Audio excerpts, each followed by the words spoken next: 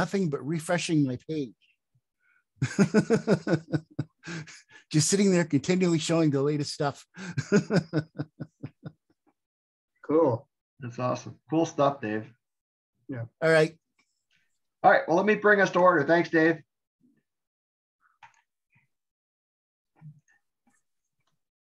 All right. So let me do a little shilling of our stuff first, and then I'll put Dan on for his talk of what's going on. So welcome everybody who's here. We got about 15 or so people. For those of you that just joined, we were talking a little. Dave Bishop was showing us a little bit of his supernova page, and if you're unfamiliar with it, just go to our website. It's rochesterastronomy.org, and in one of the tabs is a link to Dave's supernova page. Is actually used very scientifically by a lot of organizations that you may have just heard to track supernova, report supernova. And one of the things that we want to try to do is to use the Mees Telescope to image supernova. And we're going to be able to do that because of what Dan's going to talk about tonight is the transformation of the Mees Telescope to a remote platform that we've been able to do over the last few years, but pretty amazing thing we're able to do. So that's where we're at. So let me do my little shill here of what's going on coming up, and then I'll turn this over to Dan to talk. So for those of you that are interested, we have upcoming events. We have a board meeting the first week in March. It's a busy week because we have a board meeting on Wednesday. Friday, we'll have a talk by Don Feiger of RIT on the infrared imaging instrument on the James Webb Telescope. So that'll be an interesting talk about how that scope works and how the optics works. Really what Webb is all about, because it really is an infrared instrument. That's our next February talk at RIT. Excuse me, that's March. I said February, it's March 4th. And then the following day is New Moon Weekend. We'll do a Messier Marathon in Ionia, and I hope to do it virtually, if it's clear. I will be sit up in the C14, the big dome, and I'll try to stream a Messier Marathon. You can watch me struggle to go through place to place to place until it gets cloudy, whatever, to do a Messier Marathon. And then we have an open house the following day, which if I have any success at the Messier Marathon, I probably will not be attending because I'll be trying to get some sleep at that point. But feel free to come out, whether virtually, I will stream it and I'll send a link out when we get closer, or come out and try to do your own Messier Marathon. It's a fun thing to do. Even if you don't get far, to observe some of the night is a fun thing to do. I think that's about it.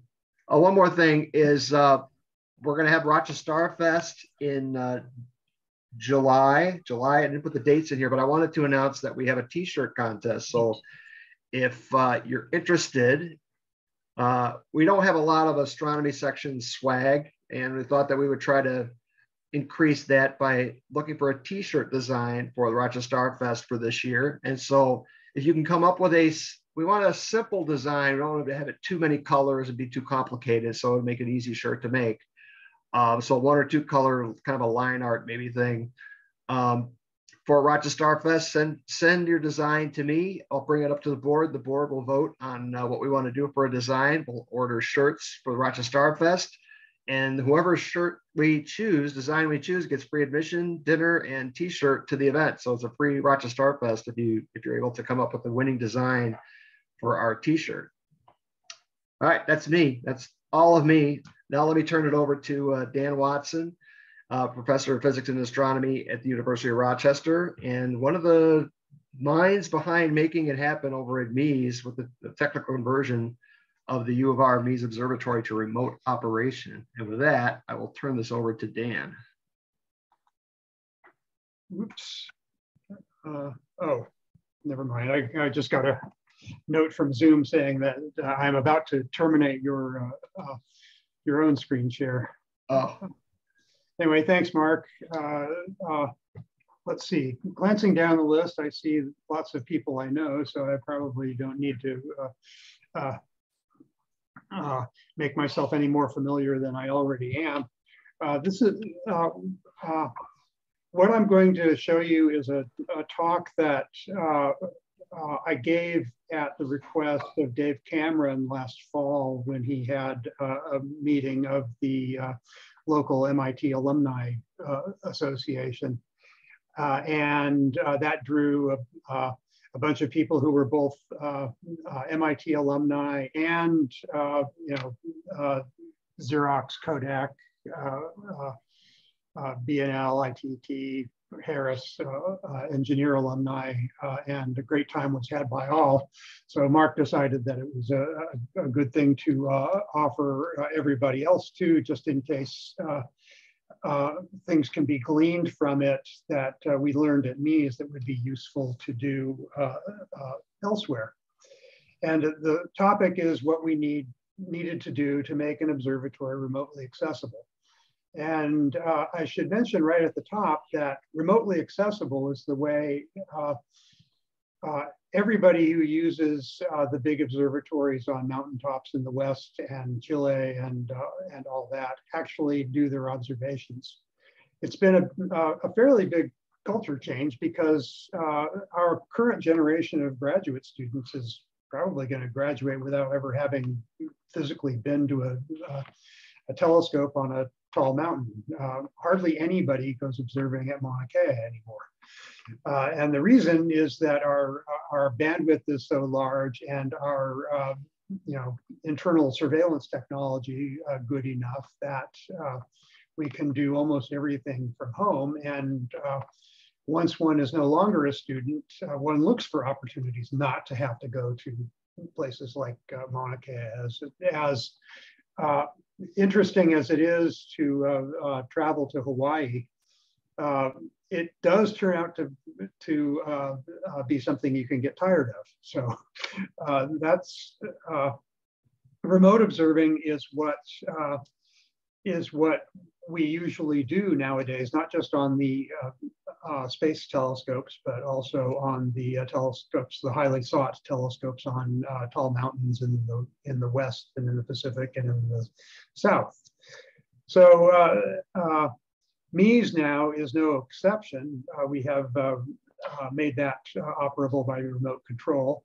I would be showing you actual live remote control of Mees right now, except that Kelly Douglas's class is on the telescope tonight because it turns out to be clear in a couple of hours. They're taking their flat field frames right now and they're going to be working all night. So the telescope is actually in use by students, and we have really striven to make it possible to use all the clear hours that we have, and that's been a good thing for the classes at the U of R, because we have expanded the number of classes that actually use the telescope, that do challenging observing projects on the telescope. So that's what this is going to be about. I'm just going to show you, what we had to buy and what we had to get working in order to make it remotely accessible. I hope this won't take very long.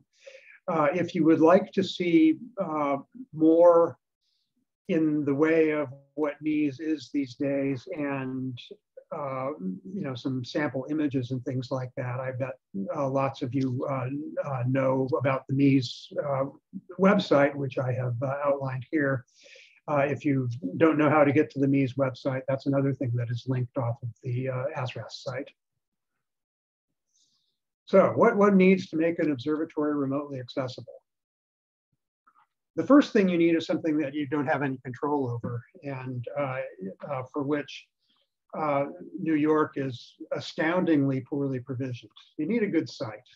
Like any other observatory, it needs to be one that is dark, has as little water vapor as you can get, has good weather, and importantly is situated a lot higher than its surroundings. Some of these things are satisfied by Mees. We as you know, satisfy marginally the dark requirement. The image here is the sky brightness that you can look up on clear dark sky. And you can read off the various municipalities by the peak and the brightness here, and the other major geographical features like Lake Ontario and the Adirondacks by the fact that they're dark, and West Central Pennsylvania also by the fact that it's dark. We're not nearly that dark at Mees. We're just in the darker green. And Ionia, I think, is over, let's see, this blot here is Canandaigua. So Ionia must be about, it's close to the top of the cross that I drew through Mees. So Mees is darker than Ionia, but not by, you know, a huge factor like it is in the hills in West Central Pennsylvania. And as you know, in Ionia, the southern boundary of this illuminated area is creeping southward the more people use LED lighting, and the more they install LED lighting on cars. I try to campaign against outdoor LED lighting, but I'm fighting a losing battle on that. In addition, we also have Western New York weather and humidity, and that's never good. The nighttime cloud cover is, you know, averaged over the course of the year about 70%. And, you know, truly clear sky in Western New York is quite unusual. And when you get it, you better use it. So that's one good reason for installing remote observation, quite apart from you know, keeping the driving down and coping with pandemics. Being able to use clear sky, transparent sky, especially good seeing transparent sky as it occurs, is very important. So, you know, we're often covered by clouds. Even when we're not covered by clouds, the transparency is not, you know, brilliant. The truly clear skies are way over here on the right-hand side, where we get, you know, like a couple of nights a year of really clear, what an astronomer would call photometric conditions, and about as many nights of truly good seeing, where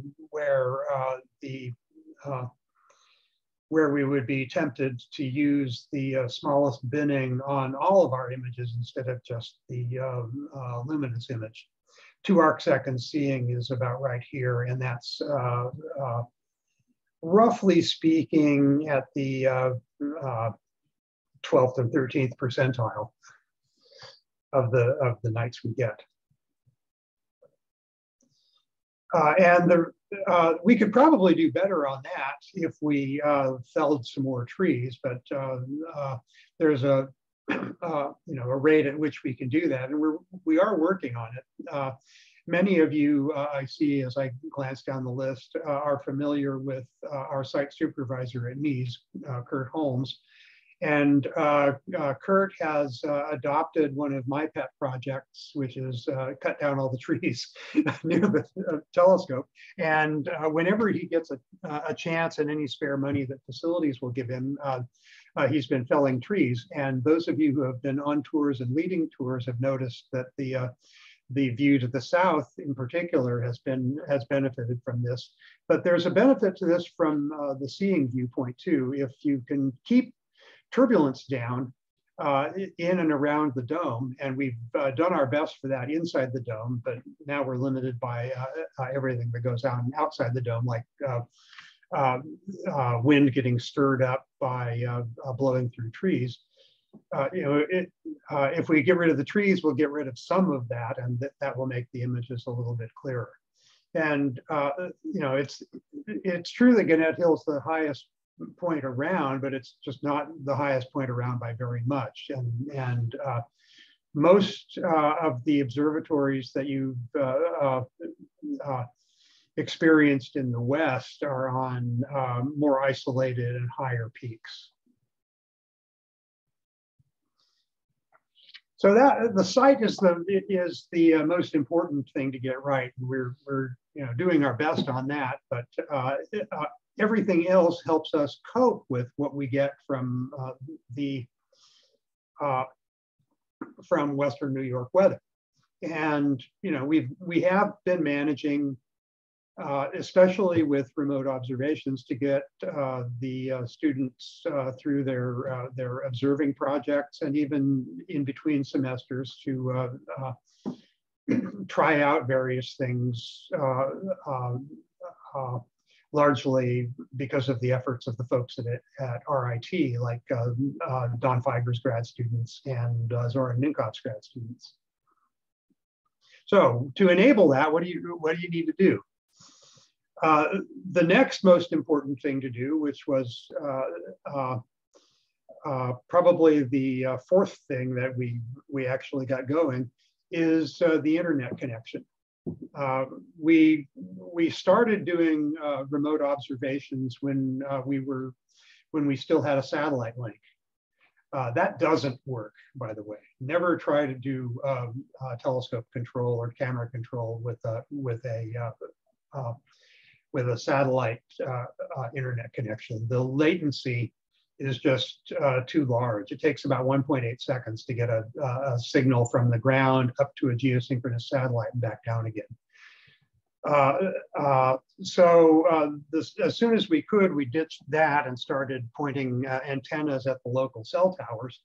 And after learning that Verizon had no interest whatsoever in working with us and making things better, we called in a marker and learned that we could get AT&T FirstNet wireless connections. AT&T FirstNet is offered to first responders. And they promised never to throttle it and always to offer their highest wireless bandwidths. And the reason we get to use it is that A, we have a medical center, and B, we also host a relay at Mees in one of the rooms. If you've been to Mees recently and can visualize the door that you see on your right as soon as you walk into the dome, in there is a bunch of electronics for the Mercy flight system. It relays signals from the southern tier and past that in west central Pennsylvania to the helicopter control at Strong Memorial Hospital. So we pitched that, and AT&T said, "Oh, thank you for your service. Here's your FirstNet wireless connection." And I felt really badly about that. Whose hardware the Mercy flight system is, and at least hook them into our internet connection.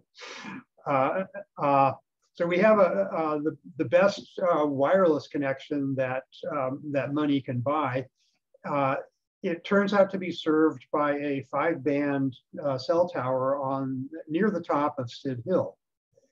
And these two Yagi antennas that you'll notice, well, it's kind of hard to see in this perspective, but you'll probably believe me when I say that the planes of these triangles are perpendicular to one another.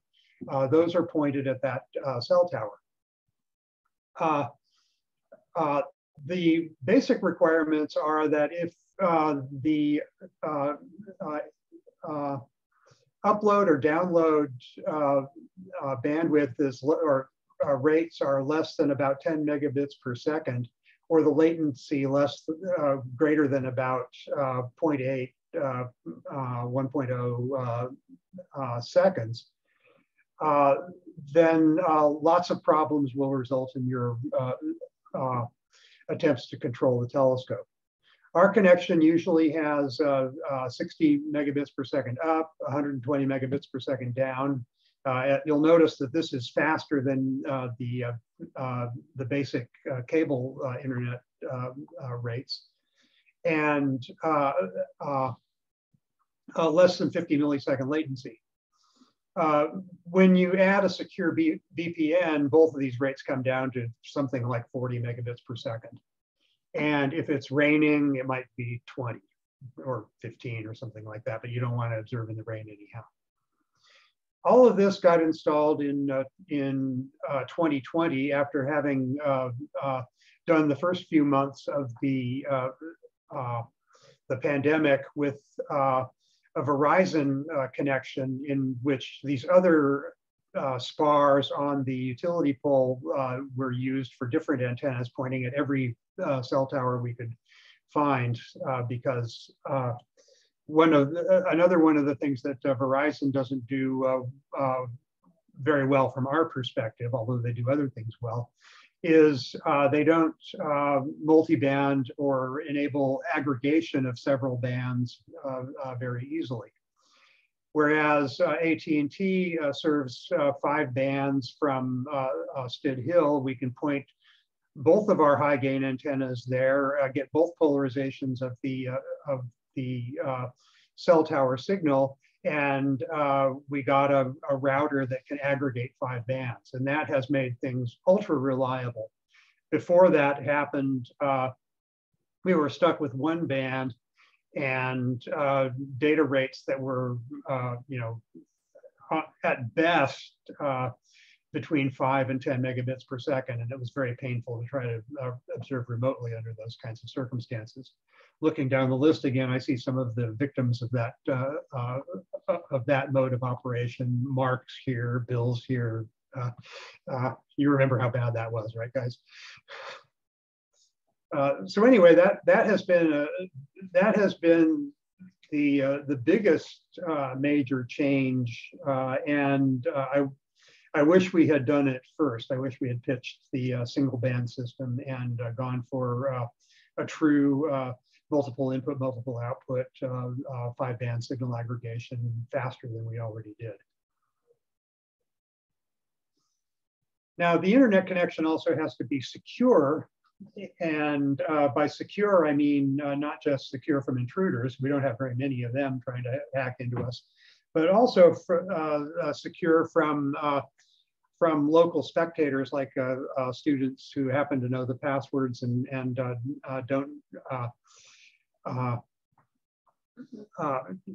don't have anything better to do than to spelunk on the system here.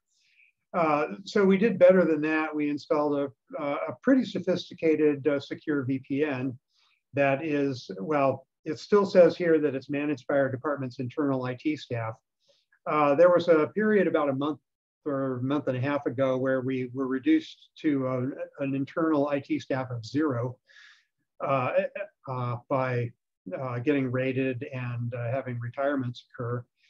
Now we have 1, and that person is still learning, and he hasn't yet tackled the secure VPN. So it's running basically on whatever milliseconds we can get out of Rich Sarkis, and on what Kelly Douglas and I have learned about secure VPN setup. This is important from the security and anti-tampering and making sure that you have only experienced users remotely operating the telescope viewpoint. The VPN's the only portal to the telescope control computer, and I recommend that very strongly for those of you who are thinking of remote observations.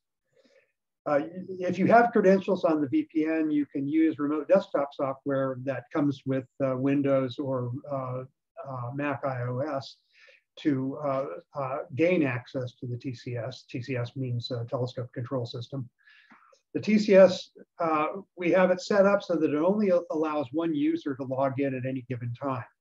And that's a safety feature that, it's also the default, but I view it as a safety feature. It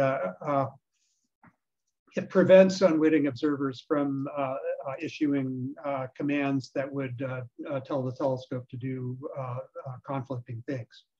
The instruments, it's not that much of a problem if it is told to do, if the camera is told to do conflicting things, it'll just crash. But the telescope, when it crashes, might crash into the horizon or something that we don't want to have happen.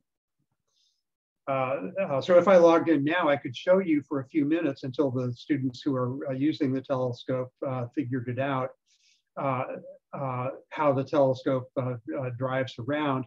But as soon as they figured it out, they would log in and kick me out. The last person who logged in kicks the previous person out. sometimes we go back and forth on this when we forget to tell people that we're trying to do something with the telescope.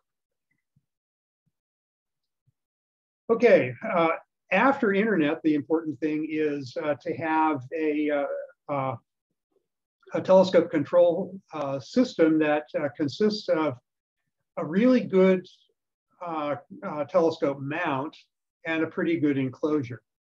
As you know, if you've been there, we have a pretty good enclosure, which is pretty new, and we like it very much.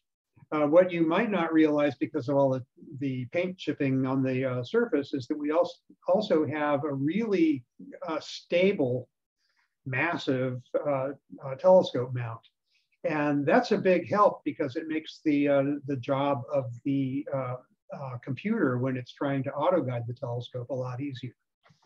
Our mount is an ancient prehistoric Bowler and Chivens equatorial mount, and it's run with real live gears, some of which are even geared down and run dials that sit on the front of this disc that you see from the side over here near the bottom of the telescope. Those of you who have run and been on tours at Mees have seen those dials. It's for remote observations that has been crucial because that is an encoder independent ground truth for which way is the telescope pointing. If the system crashes, which it does despite everybody's best efforts, you have to have something to tell you, where the telescope is pointing. And the only thing that can do that reliably is a dial system that's geared into the telescope. So we have that, and that is one of the best things about our Bowler and Chivens mount. Along with that, it weighs tons, literally. It's very stable. It has very small periodic errors, and the periodic errors are well within the scope of the grasp of the autoguider. It's a lot better than anything that you can get from a small portable telescope, although I suspect there are mounts at Ionia that are equivalently good and wouldn't offer very much more trouble to an autoguider system. This is one of the drawings that the original purchasers of this system got from Bowler and Chivens. As you can see, the polar axis is pointing like this, and the telescope is laying right underneath the polar axis, and observers are forbidden from ever putting it in that situation. In fact, that's one of the few things that the telescope control software is rigorously booby-trapped against. But you can defeat the software, and thus, after the software is defeated, only the rule of law prevents people from doing this. Now, here I go again, looking down the list. You've all looked through this telescope, and you know what it is. It's a 24-inch Cassegrain telescope. The primary mirror was made by Perkin-Elmer for the Stratoscope program. While the Stratoscope program in the early 60s was running, and the CEO of Perkin-Elmer discovered that his company was making these horrendously overspecified primary mirrors in a 24-inch size, and you could buy a mount and tube for a 24-inch telescope from Bowler and Chivens. He bought one and grabbed another one of these mirrors and installed it on his palatial estate in Connecticut. So it's, I suppose that's still there. One of these days I'm gonna have to figure out where that is and whether one can buy it from spare parts. It's f13.5, plate scale is 25 in round numbers, arc seconds per millimeter at the cast focus down here, about a foot from the back of the back plate of the telescope. And the collecting area is about 2,700 square centimeters. This is another Bowler and Chivens drawing of the exploded view of the telescope. The primary mirror we got for free because Stuart Sharpless talked the Stratoscope program out of the primary mirror. And it is horrendously overspecified. It was made for very high altitude balloon observations, high enough altitude that the seeing is way, way, way sub-arc second.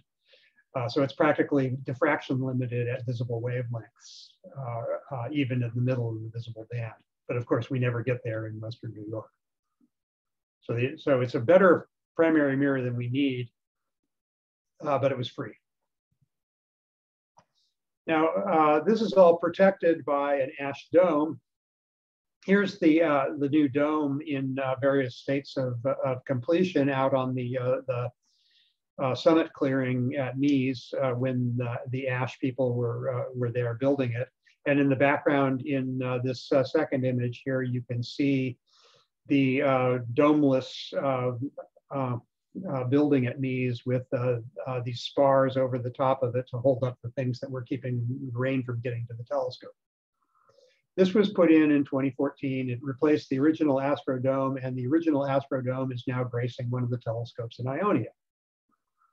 The nice thing about the ash dome, which as you've noticed if you've been in the Astrodome, is not a property of the Astrodome, is that ash comes with controls and software that track the orientation of the telescope mount. So you no longer have to run up to the dome floor and move the dome when you've tracked too far. And next, and probably more in importance, a DFM engineering telescope control system. DFM retrofits lots of telescopes, and they build their own telescopes and mounts too. But among their business items is retrofitting Bowler and Shiven's early and mid-60s telescopes for modern operation. And we are lucky they are still doing that. We got our first upgrade from them in 2001, the next one in 2014, and the most recent one in 2019, which was a major replacement of a lot of the electronics in the box that you can see to the right of the seat down there. Among the improvements, not all of which are convenient improvements, is that the communication is now via ASCOM telescope commands. And lots of telescopes that you can buy these days run under that kind of protocol. It's a little bit inconvenient with certain software.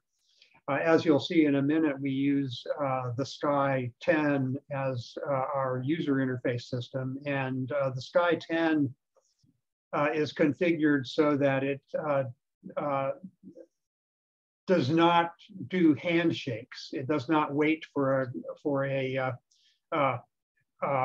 closing command to come back from the telescope system before it issues another one. So for example, if you want to instruct the telescope to offset a certain amount in RA and a certain amount in DEC, you have to do that with separate commands. You can't do it with both commands, even though the system provides you a way of putting in 2 dimensions of offsets. So there are some inconveniences to ASCOM, but overall the conveniences outweigh them. DFM also provides good tools to model and refine the pointing accuracy of the telescope, and that is an infinitely deep rabbit hole.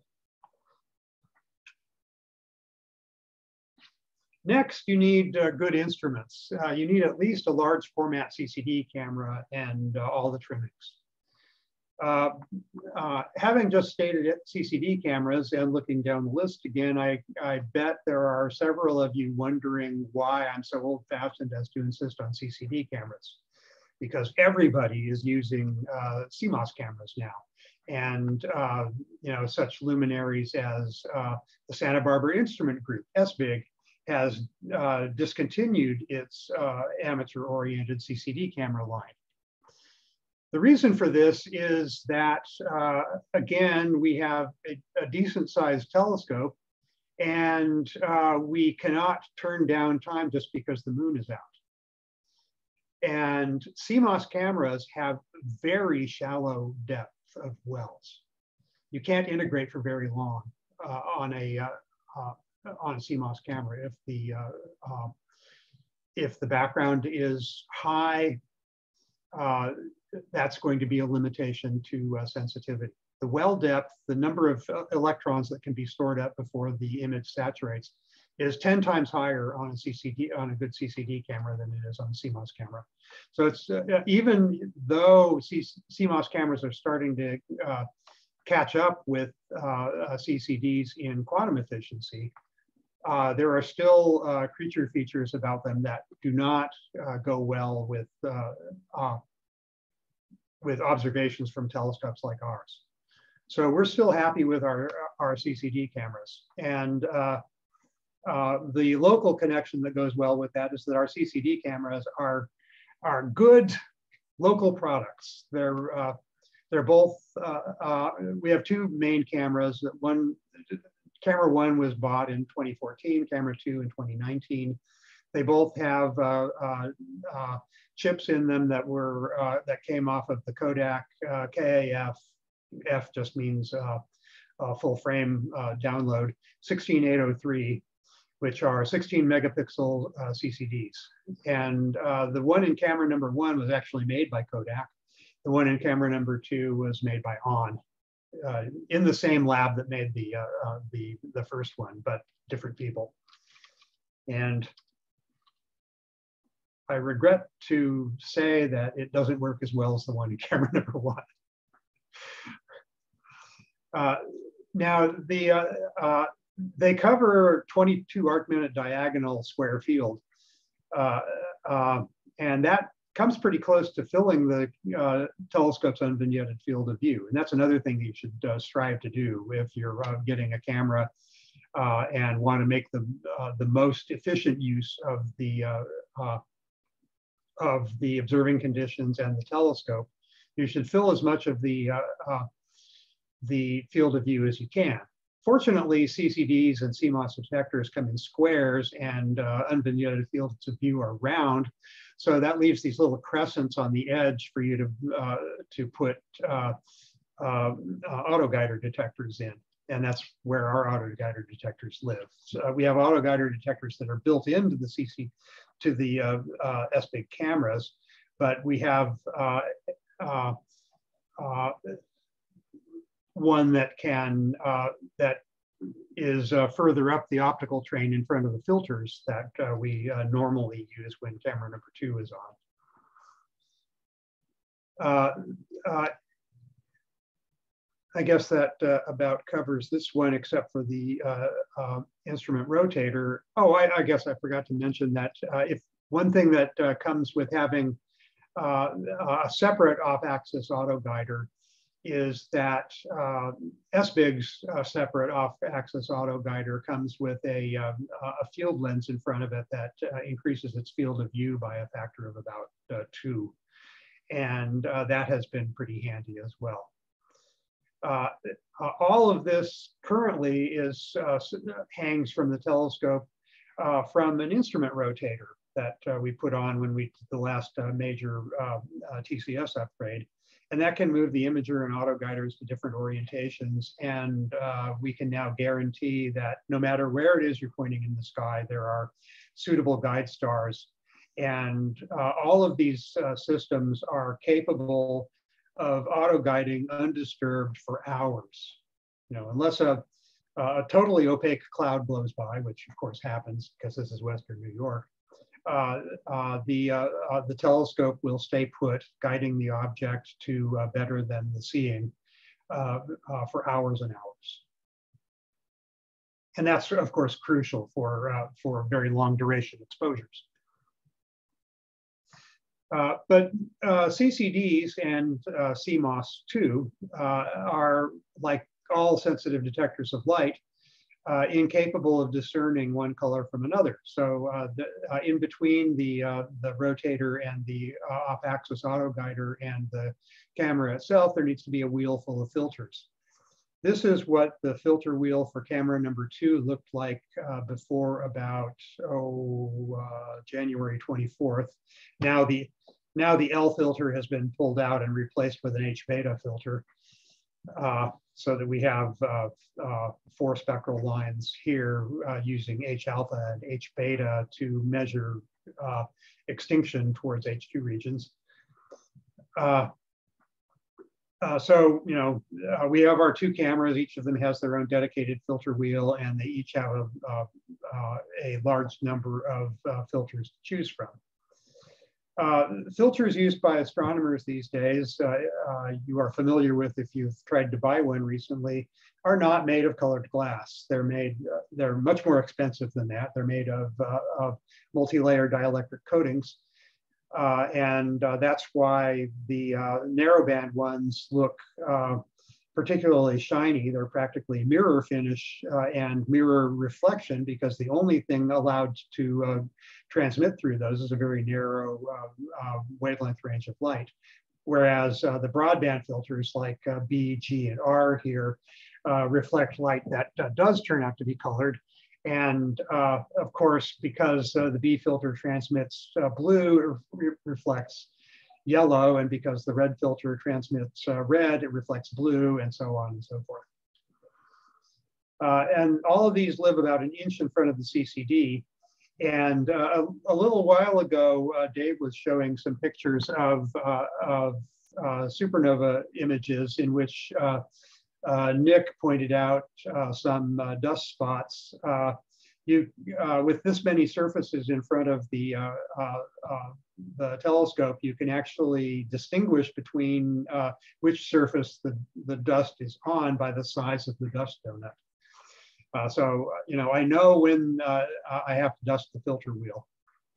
And because there's a window in front of the CCD, I never have to dust the CCD. Here's what camera number 2 looks like, and that's what's on the back of the telescope right now.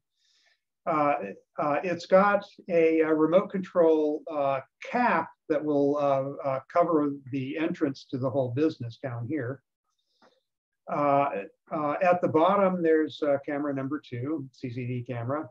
There's filter wheel number 2. Here's the offset auto guider that picks off light in one of those crescents on the edge of the field of view and reflects it sideways and feeds a KAI 340 CCD over here for auto guider purposes. And here's the rotator. The rotator is an Optec Pixis, you know, commercial product. It's worked very well for us. Camera number 2 looks almost the same from about here down, except, as most of you are familiar with, it bolts to the bottom of the black box that has the eyepiece mount on it and the diagonal mirror that can be swung back and forth to choose between the eyepiece and camera number 1. Camera number 1's filter wheel has only 5 filters in it because they're bigger filters. Because camera number 1 can only auto guide by the built-in CCD chip that is mounted right next to the great big main CCD chip. So it has to be bigger so that light can get to the side-by-side CCD. Those kinds of filters are getting very expensive, as you may have noticed if you've tried to buy filters lately. The companies that make filters like Bader Planetarium and the secret vendor that Diffraction Limited gets its filters from are starting to go for the market of very fast optical systems in which they have to make their layers quite a bit more uniform and defect-free than they used to. They call these CMOS optimized filters, and they'll charge you 3 times as much as they used to. We can still use those, but they cost 3 times as much. So who wants to pay that? This is camera system number 2. Camera system number 1, you have probably seen with your own eyes. We have a spectrograph too that actually has a couple of it's a Shellyak high-res grading spectrograph that has a couple of other CCD cameras hanging from it, and I will not discuss that tonight because we are still reconfiguring it to recommission it on the telescope and enable more spectroscopy experiments for the students. Next thing on the list is you have to do surveillance if you're going to be doing remote observation. We have to have real-time monitoring of conditions outside and inside the observatory. And when we see something wrong, we have to be able to fix almost everything by what we see in the video cameras. And by fix, I usually mean power cycling something, because of course that's how we fix everything. And that has led us to the discovery of some really quite good remote control power switches that I'll tell you about in a minute. But anyway, we have a weather station because, as you know from living in Western New York, it's often not the case that satellite weather reports and satellite images tell you the whole system. We have the satellite weather reports and we have the observatory's encoders, and we need those, but we actually also need local weather conditions, particularly measurements of relative humidity, which the satellite images and the weather channel will not reliably tell us. So we have a weather station also mounted on this utility pole. Remember over here where I'm waving my cursor, those are the Yagi antennas that provide our internet connection. And this thing over here and the anemometer that you can see projecting from the top of it and the wind vane at the very top of that, that's our Davis weather station. Davis, what is Davis's real name? I think it's Davis Controls or something like that. If you Google Davis and weather station, you'll see this thing. It's been very good for us. We've had it for several years now. It is pretty well sealed from the elements, and it has never failed in action. It comes with a box that goes inside the building too. You can get cheap versions of these things if you are inside a building that is not a Faraday cage like ours is. So this weather station is actually connected with a real live set of wires that go down this conduit here and go underneath the driveway and up to the electronics feed through box on the outside of the observatory building and then into the control room. This is what we pay for having an electronically quiet region inside the dome. The building is covered with metal, so we can't receive a wireless signal from outside. But so this wound up costing twice as much as a wireless system, but I think it's worth it from the electronic quietude inside. Also, we have video cameras mounted inside and out. You can no doubt that there are video cameras surveilling various things at Ionia too.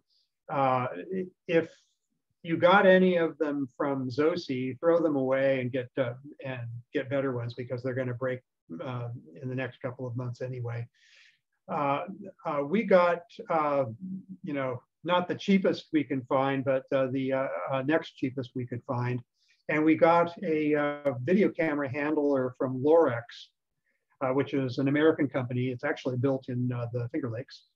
And Lorex Cloud serves the signals pretty well and offers a couple of apps that work reasonably well. The ones that are inside the dome, and the tendency is just, since the cameras themselves are fairly cheap and the Lorex controller can handle 16 of them, to sprinkle cameras everywhere you would possibly want to look.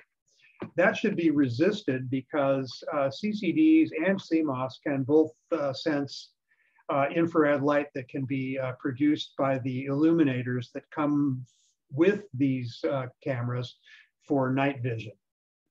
So we only have 4 of them currently mounted inside the dome, and I'm going to turn one of those off next time I go up there. I don't think it's currently detectable by our system, but you always have to keep this in mind. Here's what the camera output looks like on a balmy day in the fall, I guess. One of the cameras is pointing at the dials. Remember, I told you that that having these dials geared into the telescope was a supreme advantage, and that is really a handy thing when things crash, as they inevitably will. There is some parallax here, but those of you who are familiar with the telescope can see that it is indeed by the dials pointing at the zenith. And sure enough, here's the upper part of the telescope tube also pointing at the zenith, and the lower part of the telescope tube coincidentally pointing at the zenith. And right here, this bright spot you can see here is another camera whose body I'm pointing at with the tip of this arrow right here.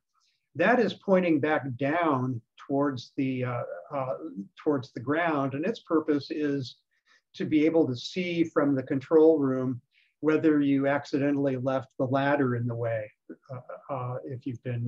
if you're observing in person and forgot to move it out of the way in your haste to go up and down stairs. That's the one that I'm going to unplug, because in remote observations we don't really need that, and all it can do is scatter light around the dome. There's this camera number 2 is pointed as close to the top of the dome as was convenient at the time. It is very convenient to be able to have this view so that you can see the upper shutter disappear past this edge here when it's opening, because we can't hear anything that's going on. As you know, if you've been to Mees, and all of you have been to Mees, one of the good ways of noticing what's going on if you're starting up the telescope is that you can hear the doors go past. And that is missing from remote observations. We should really put a microphone out here too. In both this view and camera 4's view, we can see the lower shutter open, which swings outwards. And if it's not too dark, we can see it swing outwards in the outside camera view too. A better view of the state of the lower shutter, though, from the outer camera, is that the outer camera can see the inner camera's illumination of the inside of the dome, because the inner cameras use the same kind of infrared illuminators that the outer camera does. I'm going to try to do something about, actually Kurt already figured out what to do about the rope. I don't want to eliminate the rope because it's way too useful. But the illuminator here just reflects way too much light off of the back side of the, off the front side of the telescope's pancake there. Finally, we had to automate all the power and ancillary systems. No longer do we ever go up to the telescope, park it in the service position, and yank the telescope cover off by hand, because now we have a remote control telescope cover that works just as well from the control room as it does remotely. That's what you can see up here. This is version 1 of this system. And again, you can see that the infrared illuminator, it's dark inside the dome when this picture was taken. This is a video camera picture. And you can see how bright this infrared illuminator is that's shining from this camera. This is maximum open, and at the moment it leans back 5 degrees away from the side of the telescope. We thought at first that that was going to be fine until we started observing for real remotely and discovered that this makes for a pretty good sail. And we observe in the south so much, and we have southwest winds so much, that the telescope gets blown around with a lot of extra force and torque because of the way the wind hits the remote control cover. So version 2 is going to have a sprocket wheel up here on where the cover hinges, and a mini bike chain sort of thing that leads down to a motor mounted further down the tube that can move the telescope cover all the way back flush to the telescope dome to keep it from serving as a shield, as a sail, and as all the other things that it does. So that was an important part of this. You have to have a remote control cover if you're going to observe remotely.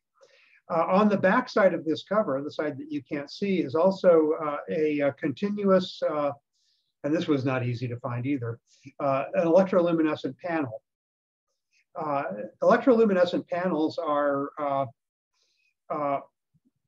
basically plastics that glow almost exactly white under the application of high voltage.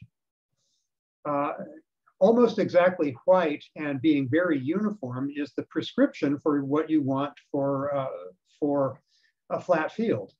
If you place such a thing across the entrance to the telescope and turn it on, you'll get a very, very good flat field image at the in the focal plane of your CCD or CMOS camera. So that's the way we do it now, and we've tested this numerous times against the classic way to do this, which is looking at twilight sky. The flat field from the lamp, the electroluminescent panel, is at least as good as the twilight sky, and has a supreme virtue, which one of Zoran's previous students was putting to good use, which is that the electroluminescent panel is not polarized, and the twilight sky is. And Dmitry, Zoran's student, had a polarimeter, so he did not like doing flat fields on twilight sky. So this has been a big improvement, and it was cheap too. All the parts for this were, about $500, and that includes the high voltage power supply for the electroluminescent panel and the linear actuator that pulls this lever back to open the door. We've also installed a bunch of computer-controlled AC switches. It turns out that there is a nice company you can still buy such things from. I would recommend the ones we got to anybody who's interested in computer controlling any AC switches, because they've been faultless, and the software that came with them is both easy to use and causes very little trouble. We also have an uninterruptible power supply in the control room that backs up the telescope control system computer itself. And it can be used to cycle the power to everything in the telescope control system, and everything else we can power cycle using these computer controlled AC switches. The TCS and the router can be rebooted remotely, but we never want those shut off. So those are only backed up by the UPS. And in fact, I can turn the UPS on and off remotely as well. So that's about it. The result is that except for the things that are outside of our control, like site quality and 24-inch telescopes and so forth, Mees winds up being outfitted very similarly and operates very similarly to large telescopes that are used in astronomical research. So our students get to learn to observe on a professionally outfitted telescope. They have more access to the telescope than they used to because now, nothing is sacred. Anytime it looks like there's usable sky, we can cajole somebody into using it if we're not actually using it ourselves. So that's a big plus side, and that has been supremely important during the pandemic because during the pandemic, we couldn't, the rules prevented us from taking the students to the observatory. The only alternative to remote observation would have been calling off all of the observing components of our classes. So it's a very efficient way to operate. It also is all the more efficient because nobody ever has to travel to the telescope unless they really want to observe in person, which lots of people still do, of course. Not me, but because I've done enough of that. But in-person observations are still possible, and the students have to experience that at some point. But the way we have it set up now with the remote access, it has been the case for a year and a half and almost two that hardly any clear sky has gone to waste. Thus we've had 4 classes now that use, well, 5 if you count the graduate apparition of Astronomy 244. 4 classes that have significant enrollments going continuously throughout the pandemic. And that would have been impossible for us to do without remote observations. For example, Astronomy 106 here. Astronomy 106 is a non-science major oriented class. It's usually bigger than all of our other classes. And it would have been impossible to include an observing component to this non-science major class during a pandemic without remote access. But with remote access, it turned out to work perfectly fine. And even better than that, we managed to keep, although during 2020, when the pandemic first broke out, we basically gave up and called everything off. But last year, as many of you are familiar with, we kept our public tours going by having highly trained tour guides run the telescope remotely and offered the tours remotely. And that still had high attendance and good reviews. This has a downside too, because, well, from the viewpoint of education and outreach, any research involvement involves a downside. But the fact that it's remotely accessible has meant that more interest has developed within the research groups at U of R and RIT to keep the telescope accessible for new instruments to shake down at Mees before taking them to a larger telescope. That's about it. Basically, internet connection, a nice mount, a good camera that has good software that comes with it, and creature features like being able to cycle power remotely and open the cover remotely. That's what really makes the difference.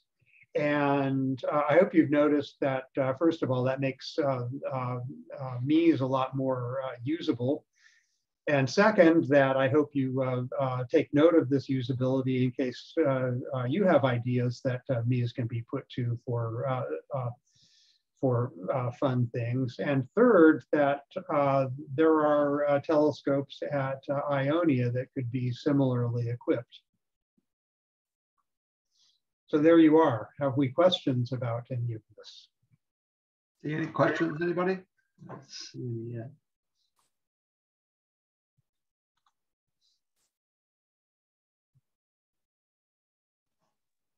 Hey, Mark. Hey, Bill. Hey, just I had a question. What is it about that configuration of the scope that makes it forbidden? The one that was in that drawing. Oh,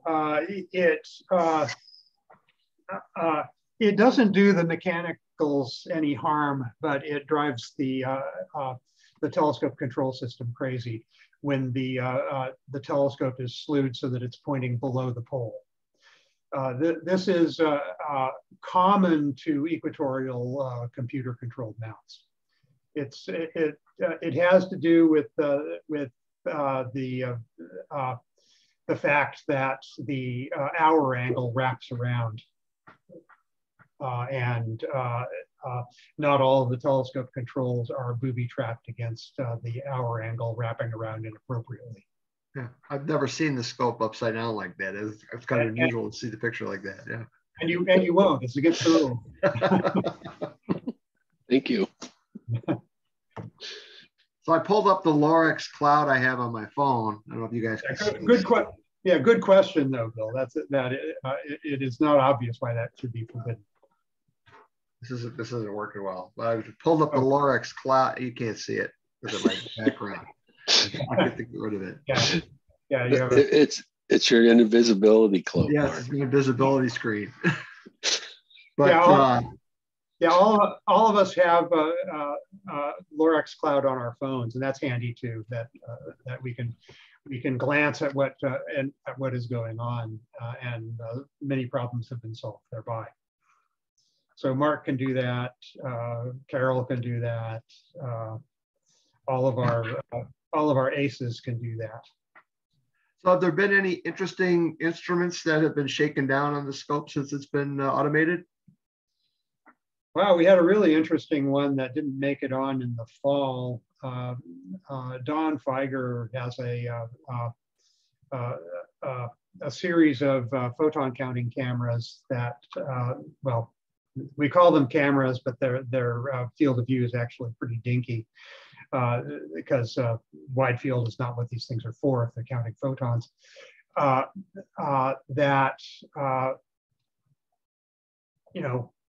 Weighs literally a ton, well, no, half a ton. And just like some of the things that Zoran Minkov has put on the telescope require not just taking all the weights off the back, but hanging weights off the other side of the telescope too. And that will be pretty interesting when it finally gets shaken down. The big instrument with the, cryogenic cooling and the full blown cryogenic filter wheels and things like that they've been to the telescope once, and enough things went wrong that they just took it right back off the telescope and took it back to the lab. But the smaller version of the same photon counting camera without the cooling has been up there a few times in the hands of Don's grad student, Lazar Buntic. And that provided enough data to get Lazar his qualifying exam done this month. So photon counting cameras are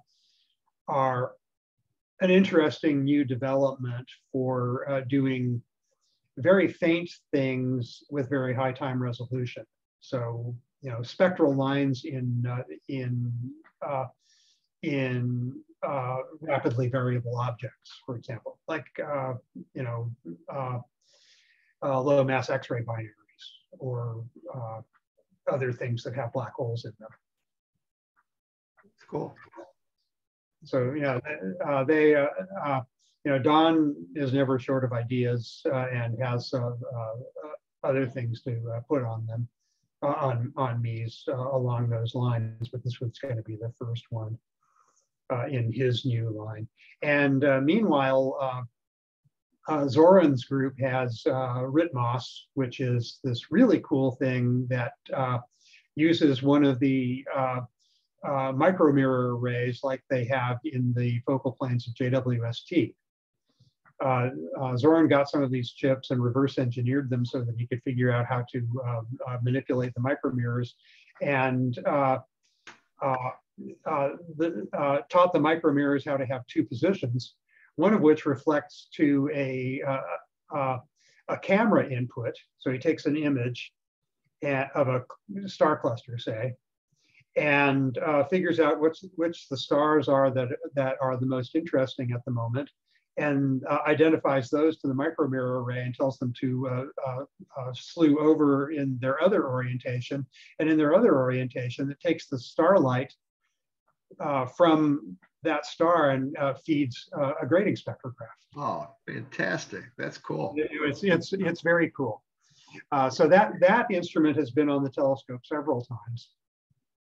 And let's see, what else is there? He has another relatively new student, Lexi Irwin, who is doing a compact camera that's going to have another one of these voltage tunable filters in front of it that I guess the main attraction of this is it's a CID array, a charge injection device, which is, as you might have gathered from the acronym, has some of the best parts of CCDs in them in terms of high sensitivity and low crosstalk and things like that. But some of the virtues of CMOS in it as well, in the sense that pixels can be independently addressable without resetting them. Interesting. So it's so there's lots of interest in these kinds of fancy detectors and fancy instruments at RIT. There would be more interest from U of R groups too, except most of the U of R groups are working on infrared sensors and instruments. And there's not really much Mees can do for those groups unless they're willing to settle for 1.2 and 1.6 microns. Right. This is Dave Bishop. Don is our speaker for next month. Yeah. And he's going to be talking on some of the work he did with James Webb. Maybe we should ask him to talk about some of the other instruments that he's put up there. Yeah, ask him to talk about photon counting cameras, because that's really cool. JWST is launched, right? So nobody cares about it anymore. At least at NASA, they don't. Yeah, you should get Don to talk about the future. This is part of the future. Interesting. I have a question. You mentioned that internet access is really important. What do other observatories do that are even really remote? Do they bring in a fiber optic all the way to the top of Mauna Kea or the Atacama Desert, or what do other places do for internet access? They bite the bullet and pay huge gobs of money to run fiber cable. We could do that too. I mean, the fiber is about halfway up South Gannett Hill Road at the moment. South Gannett Hill Road, the one that leads from South Bristol up the hill. It's about halfway up the hill right now. It started off, way down in the valley. Ever since I started asking, which is about 15 years ago, the price has been the same for extending it up to the dome. It's been $250,000. Ouch. So the next time we have a spare $250,000, we'll run fiber cable to the dome. That would be much better because there are times that you want to do stuff on the telescope control system when it's raining or snowing and the wireless connection just isn't very good. When the trees are wet, the wireless connection is lousy. Can vouch for that. You don't want to observe when that is happening terrible for other reasons. Awful. But some of you like Mark and Bill who were Bill Rogers. There, I see there are several Bills now, who have experienced this firsthand. I remember going up to the telescope one night when everything was wet and everybody else was back in the classroom working, and we just, even my phone wasn't working very well. Those days are past us, but a buried cable is the right way to do it. It's just very expensive, and the big research observatories consortiumize and lay a whole bunch of cables at once and split the cost. So we do it. Thank you. Michael Richmond asks, how might one apply for time on the Mees Telescope? You just did, Michael. When do you want it? Maybe there's a quid pro quo there. No, Michael is already a friend of the observatory. He Yes. can do things whenever he wants. And we haven't decided yet how we're going to do summer tours yet. I think it's still up in the air from what I saw from Carol earlier. Yeah, we haven't been told our rules, and I'm sure they will wait until the very last minute to do so. Yeah, but on the subject of tours, I do want to say, the way that Dan has told this story, it took years to make all this happen. Dan had this vision years ago. Yeah. And it's just serendipity that the pandemic came upon us in such timing that this whole capability reached maturity at a time when it was absolutely critical, for student use and professor use and tours and everything. And wow. Yeah, thank you, Dan. Yeah, if we had gotten the AT&T connection 6 months earlier, the pandemic would have barely left a dent in our classroom observing programs. We still had to put up with the things that you guys had to endure during Astronomy 244, but after that, everything was working fine. Last semester, I added, as I already listed, an observing project in Astronomy 106, which is a class for non-science majors. And they were doing transits of exoplanets. Cool. That's great. We were just dreaming of that stuff 10 years ago. It's kind of amazing. Now it's easy. Yeah. It's good. And I'll bet we got some new astronomy majors out of that. I doubt it, but one can always hope. There's a lot of physics there. Any other questions for Dan? Jeff Carr wanted to thank you for the update and the functionality. Saw that.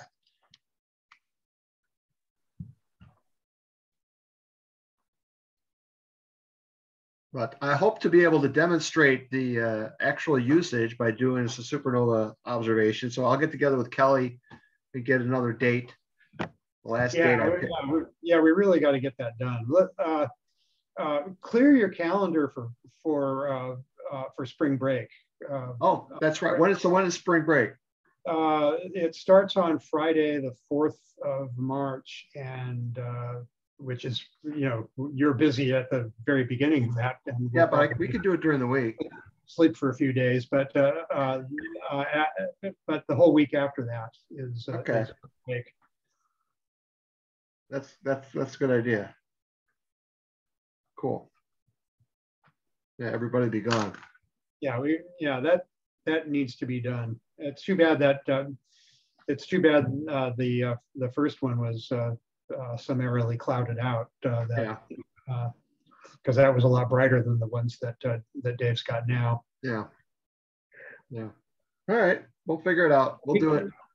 Yeah, by the way, Dave, I've done an exoplanet transit at 17th magnitude. We can do a supernova at 18th magnitude. Wow, you're good at 18. Great. 18, you get a lot more targets. Well, also some really cool ones too. I know it's below your horizon, but are you aware of the famous Hubble telescope image of the ring galaxy? I think I saw that. That's I pretty saw cool. it, yeah. Yes. The ring galaxy is a supernova in it right now. Yeah, that I think that's too low for us, but Yeah, that's way too low for you Yeah, guys. that's Southern Hemisphere stuff. But it's just they're, every now and then you get a cool one. We went 2 years with nothing brighter than the 14th magnitude, and all of a sudden we got 3 11th magnitude ones. Wow. yeah, well, that's everybody can do those. Those I can get with my 8-inch scope. Yeah, we The should. reason why I started the page was so I could find these things. There was no listing out there of them. We should go for a record of how many telescopes pointed simultaneously at a supernova. There you go. I bet we could get 9 or 10.